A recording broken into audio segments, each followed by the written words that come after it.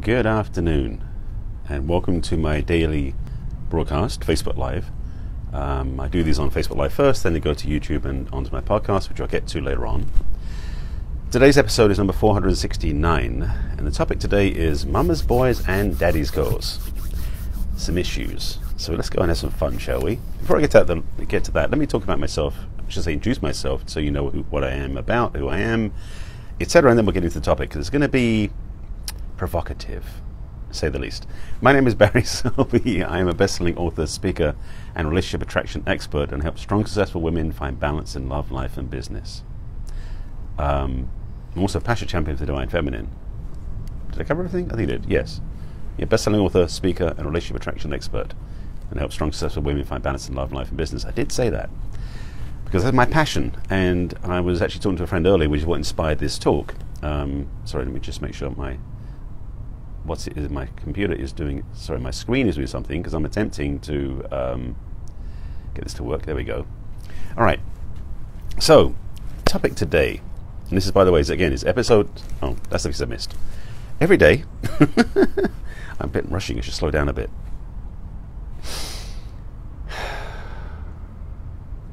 Okay.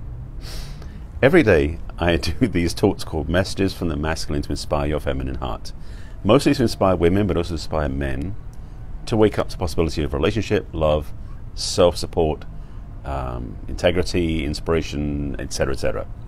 And so today's episode number 469, which is one of many talks, as you can tell, I've done over the last year and 2/3.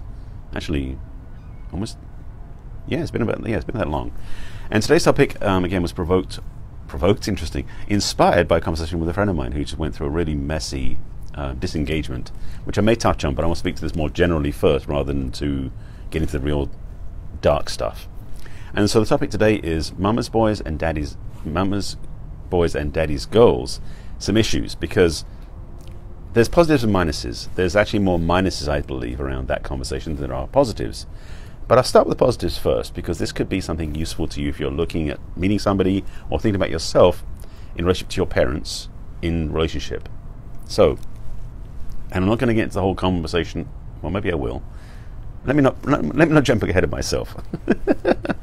So thanks for being with me as always. This is normally a 5 p.m. Pacific time broadcast, but I'm doing it an hour earlier because I got early commitments tonight.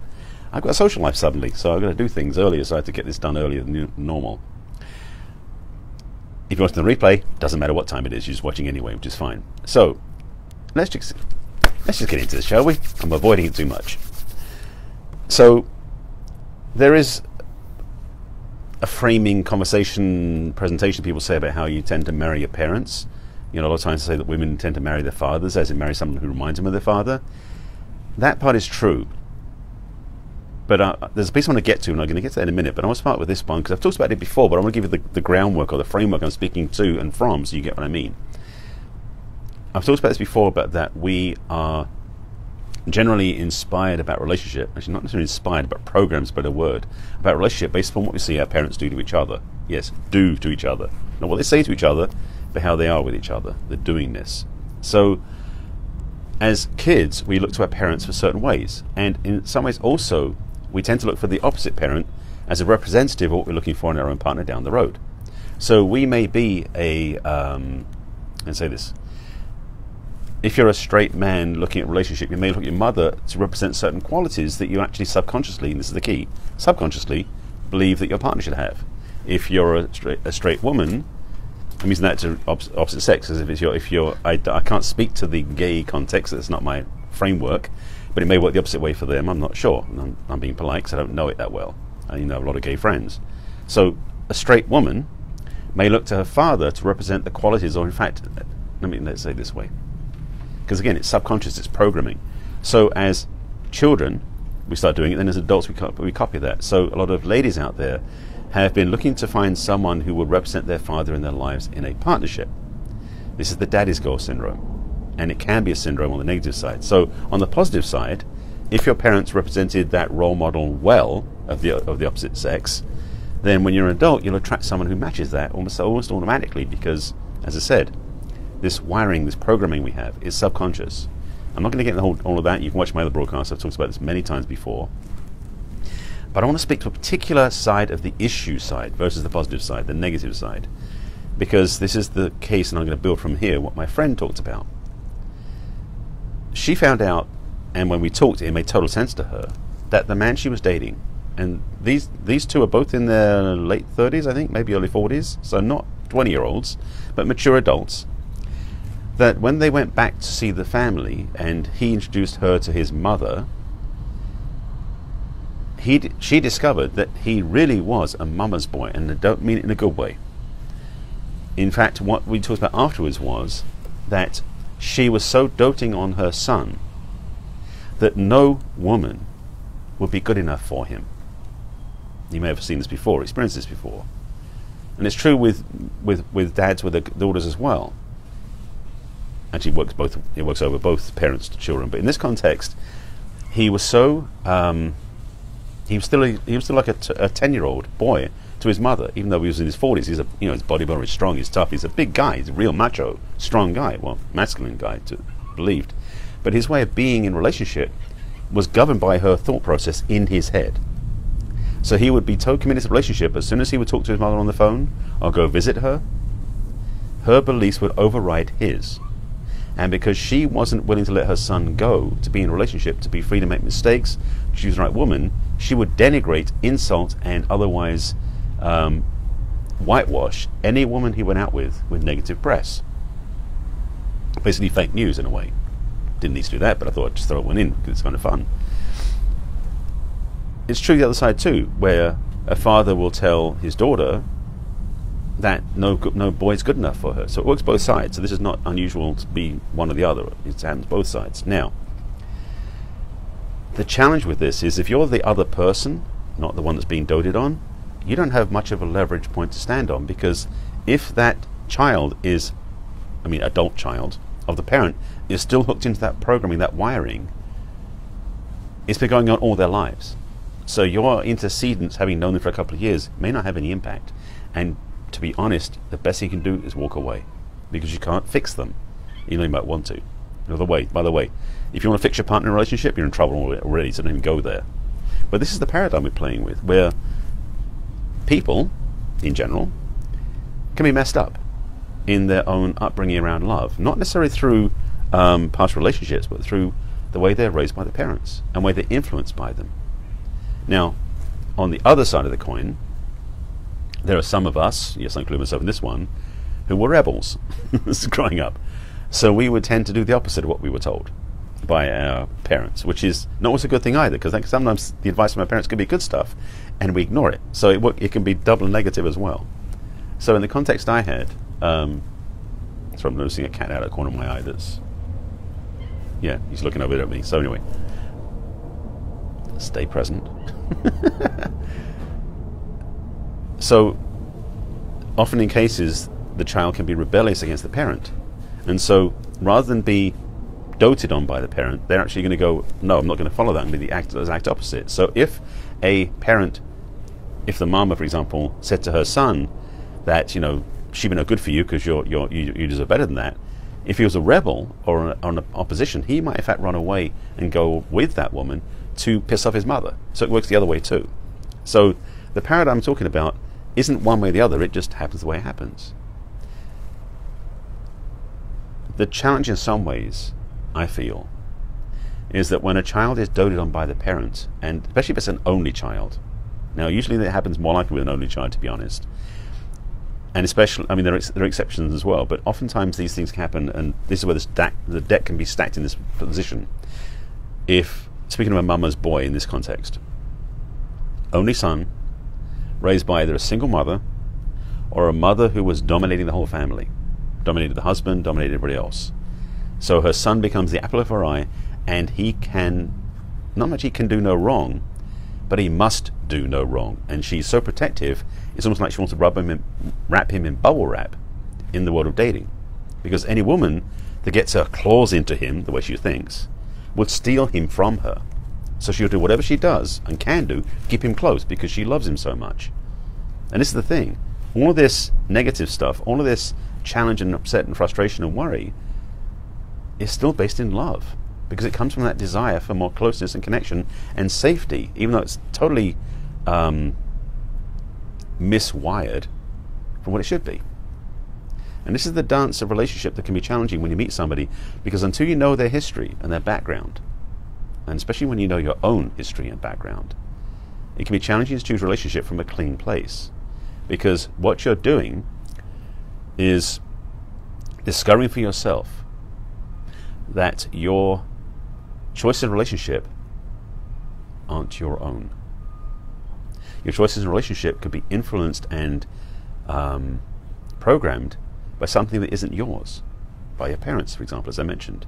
And again, I've done talks about this for a lot of times, about how we choose as youngsters, or rather we as youngsters learn from our parents how to choose relationship. And it's usually dysfunctional. So a lot of people out there are walking around choosing relationships, not from what they see out there intentionally, but what's driving their inside subconscious programming, which is what I specialize in my coaching, is fixing that. So this one I'm using is a specific example of the doting or over-controlling or smothering methodology that some parents do on their kids. So that their choices can never be good enough, and no date can be good enough to take them away from their parents. It's like, you can't take my, the woman, basically what the mother was saying is that no woman's good enough for my son, so I'm keeping to myself. Now, it may have come out of love, but it was really distorted, because he's 40-something at this point. But it happens. And this is not the only time it happens. This happens in other ways too. And again, same is true on the other side with men, with fathers and their daughters. So if you're a child of parents, which you probably are, like, that was weird, then I invite you to look at your own life, your own history, and see if your relationship choices that you can be aware of were influenced by your parents, either subconsciously or overtly. And if you've had feedback from your parent, one of them or the other, that said that the partners you chose weren't good enough for you. Now, if that was true, check inside and see if that's really accurate or not. It might be accurate. Maybe they are telling you that your choices could be raised. Maybe you are slumming in your dating choices. But then again, maybe they're in a place where there's such perfection in their eyes that you can never have what you really want, because they won't let you. And that's the time to be really clear about setting up boundaries. Because if you're in that place where you're feeling that pressure from a parent that you can never have what you want, it's limiting your choices and not letting you have the freedom you really deserve. So creating boundaries, creating separation to own your own space and take care of yourself, it may feel scary because you've been under that protection for so long, it may be hard to leave, but for your freedom, you need to. Now, this is not easy stuff I'm telling you. This is big stuff for some of you that was like, how do I get out of this? But I recommend, if that's your situation, you get help, guidance, support from, if you're a man, from a men's group, or from a woman from a women's group, to support you in your own independence and autonomy, to be free in the world of that over influence, that domination by your parent. If you're dating someone like that, again, as I said at the beginning, if this is something where you're experiencing that in partnerships, their parents' control of them is too strong for you to fight, because they've had them their whole lives. So unfortunately, and much as I can say it's challenging, it might be worth you walking away. Simply disengage and say, I can't, because you're battling against their dominant parent and you won't win. So in that situation, the best thing to do is walk away. They might discover themselves to free up and come back. Yes, Cassandra, yes, it is creating boundaries, it's big stuff. This is true in any area, by the way, but especially in this parental description I'm using in this context. So yeah, it's definitely big stuff. I've already flied right in my face. So let's see if there's anything else on this one, because this was meant to be a specific example, which I talked about with the mama's boy. But again, it's worked both ways in the framework, and for both the one who's the dominated child as well as the one dating the child, there are challenges ahead. So, and here's a little PS.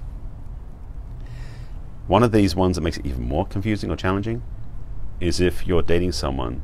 Was it a big fly? I didn't see how close it was. I just saw it fly by, so I didn't see it close, so it was in front of the camera. Thank you for that, Cassandra. If that doting parent is no longer here, like they're passed over, that can be an insurmountable error, insurmountable challenge, let's say that, because you can't face them. So if, for example, this mama's boy has her now in his head only because she's left the physical realm, he may need to seek counsel, guidance, therapy, But the truth is harder to even overcome, because she's now, how do I say this? That the doting son with a parent, or the doting mother rather with a son, is now in a way immutable because she's now transitioned. So that can be even harder. So that's another piece just to make it even more challenging. So that was in response to a question I didn't hear you ask, but it was about, what if parents aren't around anymore? That was the answer. So my suggestion to you, if you're out dating, is it's good to know what the family paradigm is they come from. That's a big lesson to do, especially if you're going beyond just the casual dating and sex and everything. If you want a real relationship, get to know their framework, their environment, their family structure. Was it healthy? If it wasn't healthy, did they grow out of it? Because that's the other thing. Is a lot of people have dysfunctional history in their relationships with their parents and their family dynamics, but they've done work to heal it. If they haven't, you may want to pass on that one. And if you haven't done the work, get some help. And that's where I come in. A little plug for a couple of things. My coaching is to help you not just attract the right partner. It's a lot about how to heal the wounds in your heart from past relationships and even from your history with your parents. I don't coach everybody, but I do offer an invitation to talk first, because I'm very selective on my clients. And if you feel that you're ready to do some work and transform your life, I'll have an invitation for you. I'll put the link in the comments below later on. The way to find out how to talk to me is you have a chat with me, which is why you go to barryselby.com, my website, /chat. That's easy enough. And you can sign up for a discovery session with me. It's a free gift. Just book a time, fill out the form, and we can talk. Second thing is a reminder, because this feels in this place too, which is a lot of the challenges we face in our lives is we're out there looking and hoping that person's going to change, and it's all my fault because they didn't happen, or whatever this stuff was. One of the biggest things we forget to do is love ourselves. And it sounds so simplistic, and I know it is, but we overlook it so many times. So I recommend, I've done this before in my videos, but I've actually made it into a product, and it's a 30-day self-love meditation contemplation practice. I've created a product that now has guided meditations in audio format, 2 of them, an AM and a PM version, as well as a 30-page workbook and guidance system to really get you on track. If your self-love needs some up-leveling, I highly recommend you check it out, and if it matches what you're looking for, just sign up and get it. That link, again, my name is my site, barryselby.com /self-love, or one word. So those 2 things I recommend you check out. I'll put the comments in the miss. Oh, thank you, Cassandra. I appreciate the love. I will be back on again tomorrow. I think it'll be 5 p.m. Pacific time. Usually it is. Today I've got a commitment tonight, so I've got to do this early. So I appreciate you being with me. And if you have questions, comments about this broadcast, please put them below, and I will respond in the comments afterwards. Oh, yes. Where you find my broadcast? This is my daily Facebook Live, as I said. It's on Facebook first. It goes onto my business page on Facebook, which is barryselby.author. I then put it onto my YouTube channel, which also Barry Selby is the channel, and Messages from the Masculine is the playlist. Actually, Barry Selby is the user on YouTube, and Messages from the Masculine is the playlist, which is also the name of my podcast. So on iTunes, you go to the podcast, you search for Messages from the Masculine, you find my podcast, you can subscribe and download them there, and listen to them as well. With that, I thank you for watching. I will see you again tomorrow, as always, with some new content. Hope this has been of inspiration to you. If you have any questions, comments, or if in fact, if you've got a memory of this in your own life, let me know in the comments below. I'd like to hear from you. And with that, I wish you a wonderful evening. Take care of yourself, love yourself, and be clear that if something like that happens, oh, this is the other piece. I forgot this. P.S. If, as I said before, if you're around someone who is basically doted on by the parent and you can't be with them, and they say if you walk away, this is the thing. It's not your fault. So be willing to forgive yourself, let yourself off the hook. It isn't up to you. It's up to them. So that is the piece I didn't put in, so now I've got that as a PS. So thank you for watching again. I'll see you again tomorrow. Take care of yourselves. Have a good evening. Bye.